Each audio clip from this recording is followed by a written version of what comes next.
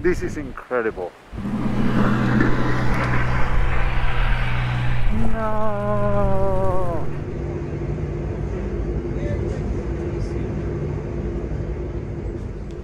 Look at that.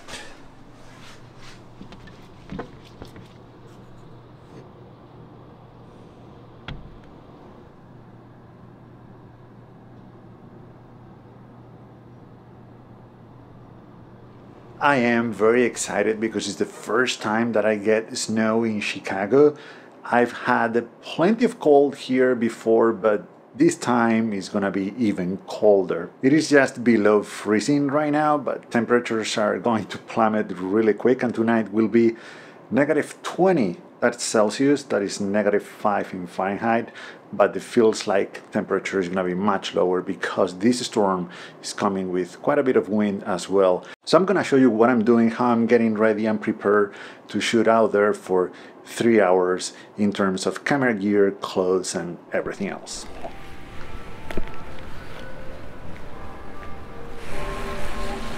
And we'll get into that later, but let's hit the streets first.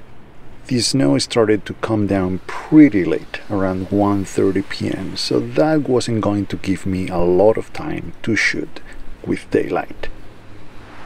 Still, I was very excited, not only because of the snow. In the end, we didn't end up getting that much anyway, but what I really wanted was the atmosphere of a snowstorm surrounded by big buildings. And of that, I got plenty. I knew I wanted to be by Lake Michigan and photograph downtown from there, to have some distance between me and the buildings. And also because that should give me some chances to capture scenes with a clear background if I was to face the lake itself. Sadly, some walking paths were closed because of the conditions, but that's just another photo opportunity, right?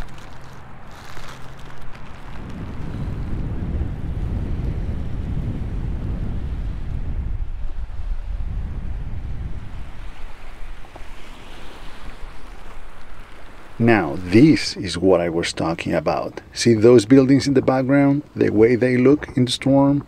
That is exactly what I was hoping for. It looked incredible.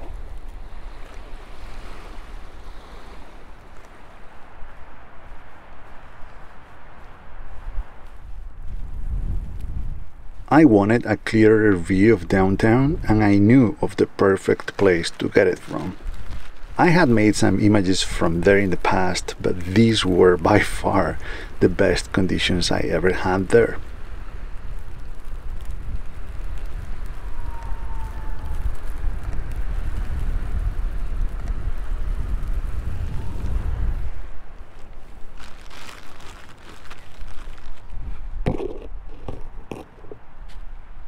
Temperatures were plummeting really quick, and the blowing snow was hitting my face, something not very pleasant.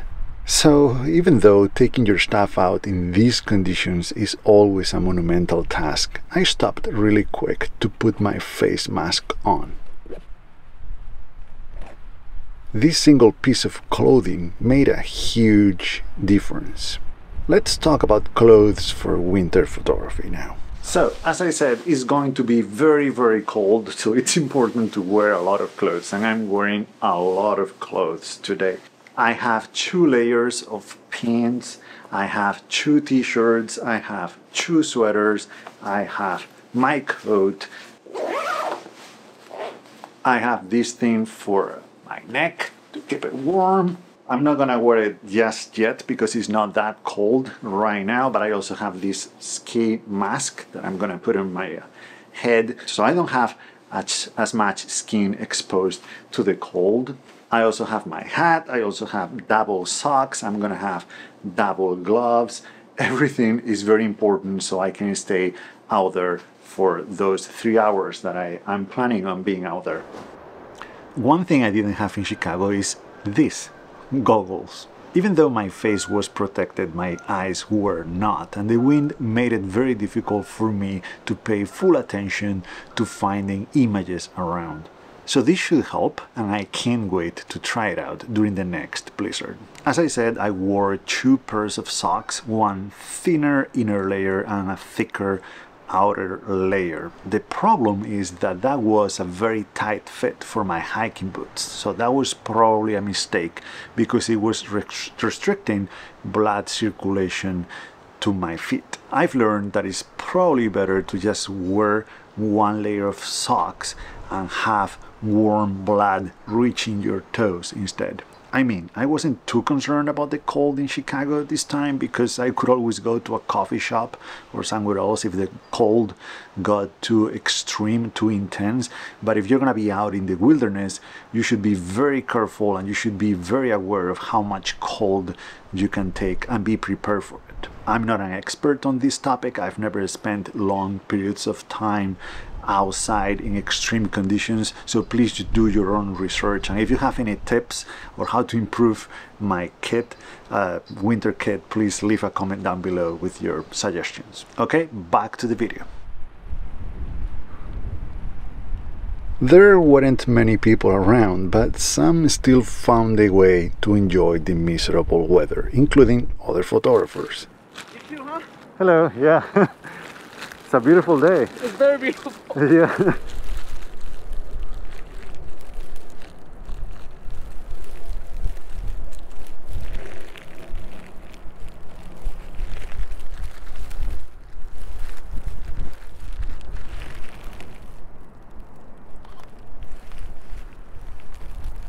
This is what I had in mind before the storm came.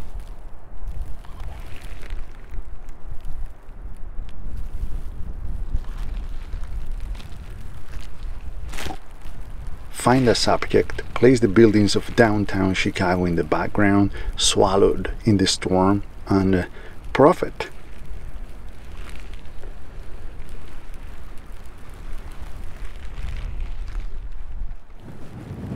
Can I ask you for a favor? Yeah, sure. Do you mind standing like right there? My friend's actually sure. coming soon to get proposed to his girlfriend. Oh, It was a okay. terrible day obviously to do it, but Yeah. Looking at you? yeah, look at me. Okay. Yeah, that's fine. That's perfect. Thank you. It looks good. When you have extraordinary conditions like these ones, almost anything will work. The most boring stuff will look amazing.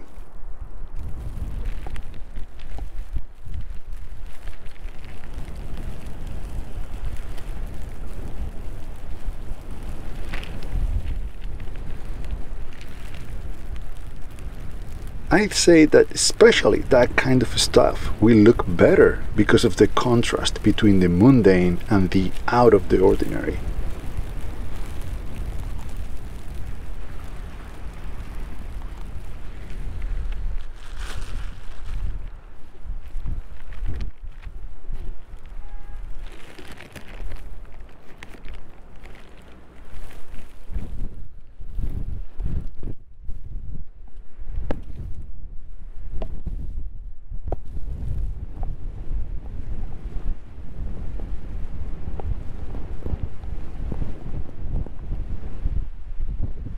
So beautiful, man. This is incredible. Now they just turn on the lights. She's gonna make everything even better. The night was indeed going to bring new opportunities for photography. I almost wish there were no branches here.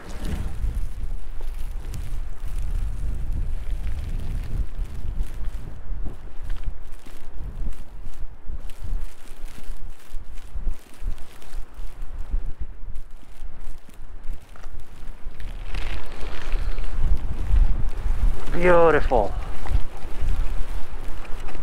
Come on, let's go. I don't have an hour and a half. Well, should be plenty, but I can never get enough of these days.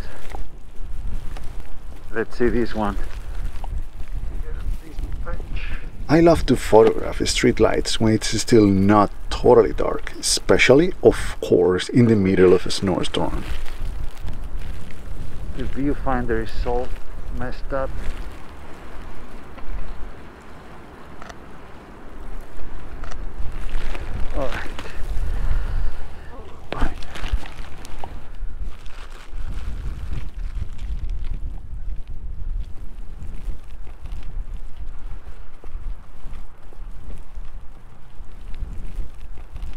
temperatures kept dropping as the night was looming and the cameras were about to take a beating.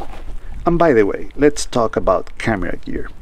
When it comes to cameras, I'm thinking about doing most of my photography with the A7R and this 28-200 zoom lens and this plastic bag to protect it from the snow. So indeed, I did a lot of photography in Chicago with the A7R and the 28-200, but I also had the A7 IV with the wide-angle lens, the 17-28.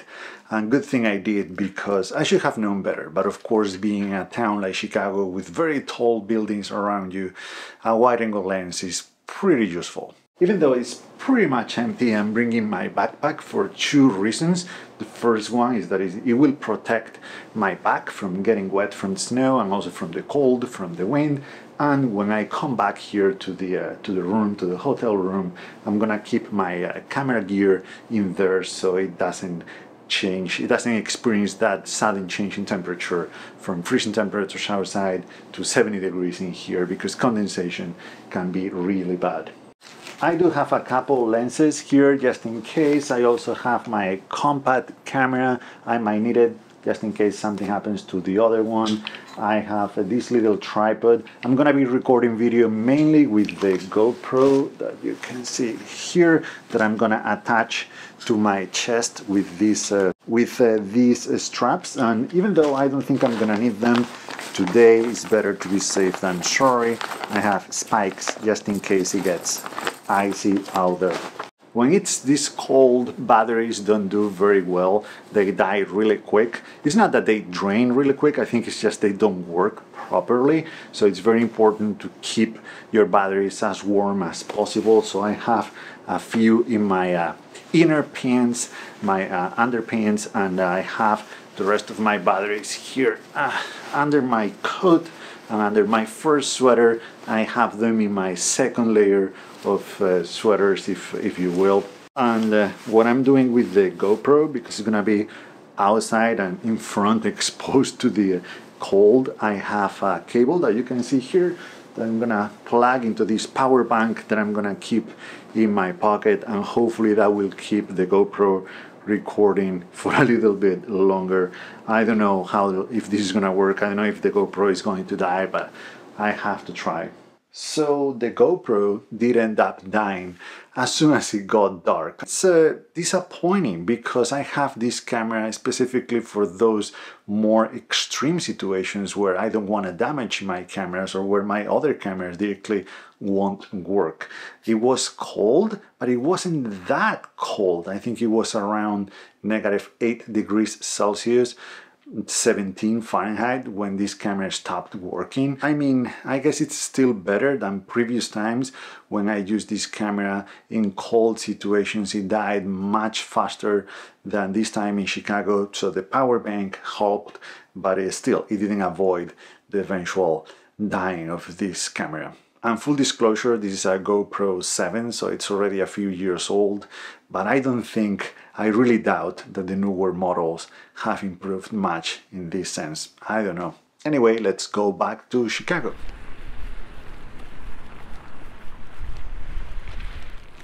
At this point, I was still feeling warm and energized, mostly excited about the dimming light. I thought that'd make for slightly more dramatic images if only the blizzard picked up again.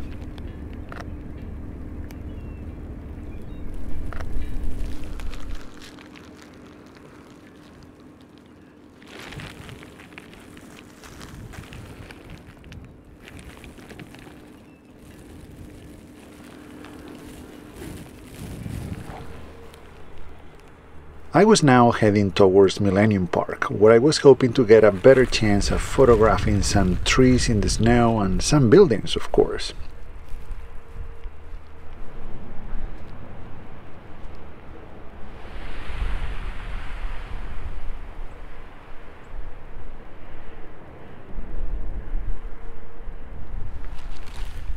Okay, the first battery dead. See how I do this.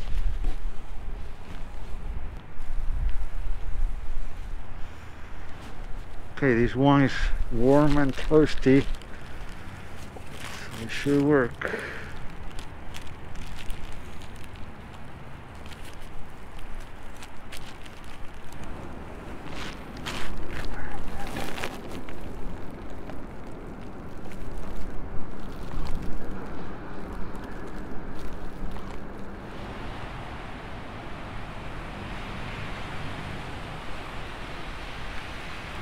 I love this with the light on the bottom. That's so cool.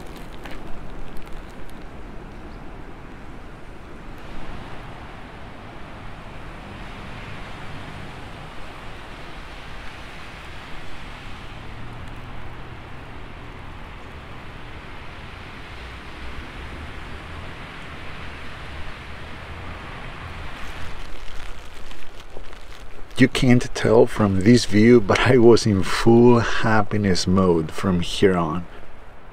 I don't know what it is about miserable weather that makes me feel so alive. Not just me, but it makes everything around me feel and look alive. Very peaceful and calm, even in a town as big as Chicago.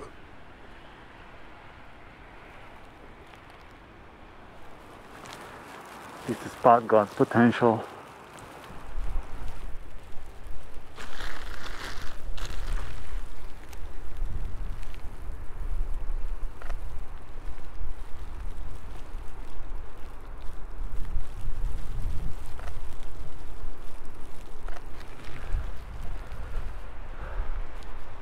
If you wonder how someone could feel like being in a very remote place while being next to a highway and buildings thousands of feet high, housing thousands of people, this is how.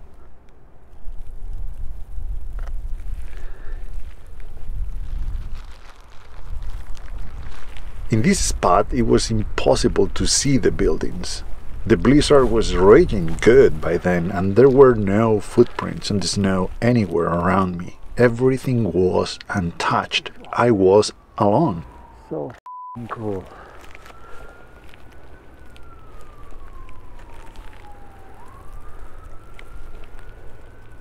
Okay. That is until I wasn't anymore. Oh no, no. They're gonna ruin my photos.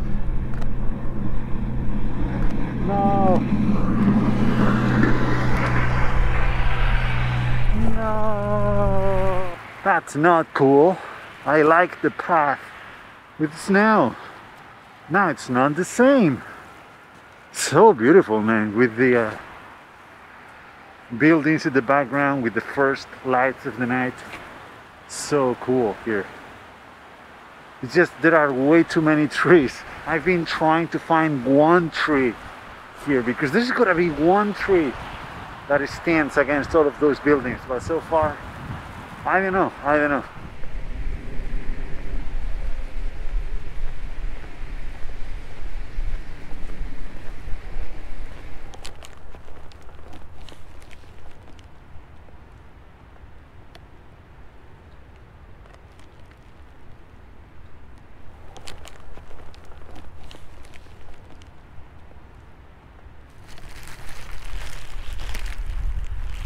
It kept getting colder and colder, and by now I was starting to feel it. So were my cameras. The condensation in my viewfinder froze and made it very hard to see clearly. I love when I find trees that seem to be playing with each other. This scene right here needed a bit more of light, but I think it still made for a good image.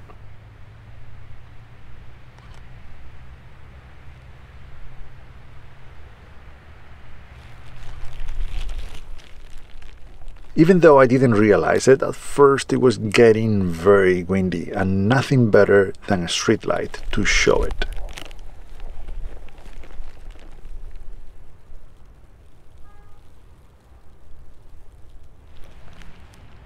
It was by this point that the GoPro started to struggle staying alive. It was going to die very soon, but it was okay, because I was also ready to head back.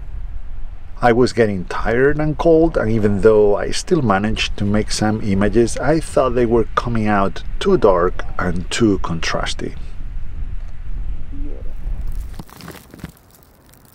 But it was on the way back that I made one of my favorites of the day. An image that I could have made any other day, but it's the atmosphere that made it special.